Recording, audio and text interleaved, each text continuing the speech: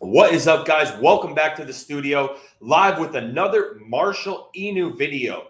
Guys, today we're going to be talking about the YouTube channel Marshall Inu has started and some of the stars they have already brought on, as well as some amazing things that the Marshall Inu team is doing outside of the crypto world. But before we jump into that, guys, you know what it is.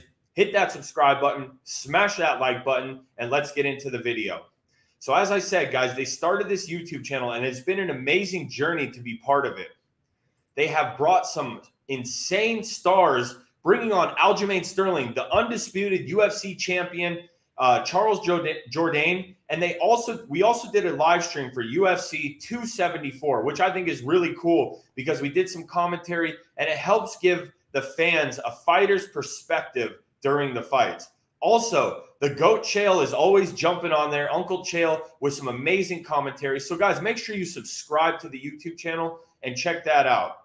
Also, guys, if you didn't know, the last pay-per-view event, Marshall Inu rented out an entire mansion with a pool, hot tub, all that. And they brought some of your favorite fighters, and they brought the fans and Marshall Inu holders to come meet them, which I think is just an amazing thing. Because as you know, if you're an MMA fan, you could pay hundreds of dollars and wait a couple hours in a line just to meet your favorite fighter for about 15 seconds, get a signature and a picture. But Marshall Inu, what they're doing, they're renting out mansions, I believe, for the UFC, which is not confirmed yet.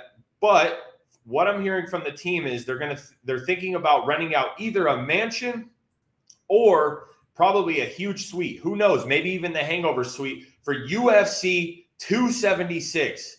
We're not going to be able to do UFC 275 because it is in Singapore and we're not traveling out there. But UFC 276 is in Vegas, and it is going to be an insane night of fights. We have the middleweight championship with Israel Adesanya and Jared Cannonier, which I always have my eyes on because I am a middleweight in the UFC. You have the co-main event as Alexander Volkanovski against the Hawaiian Max Holloway for their trilogy, which will be crazy. And then in the featured bout, you have the dangerous and crazy Sean Strickland, who has just been on a tear as of late. And if you follow him on Instagram or Twitter, the guy's crazy, but he's also kind of funny as well. But he's fighting the dangerous Alex Pereira, who, if you don't know who he is, you just need to Google his name and check out some of his kickboxing fights. He was the Glory middleweight and light heavyweight championship and has an insane pedigree of crazy knockouts. We also have a fan favorite, Sean O'Malley against Pedro.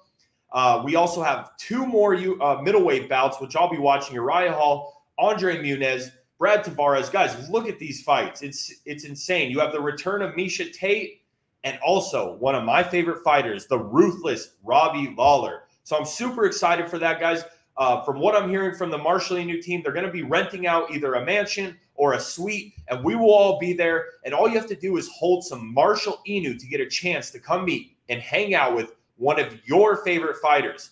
I love how Marshall Inu has just started this movement, and they're just a game changer in crypto that has just been setting trends all over the place.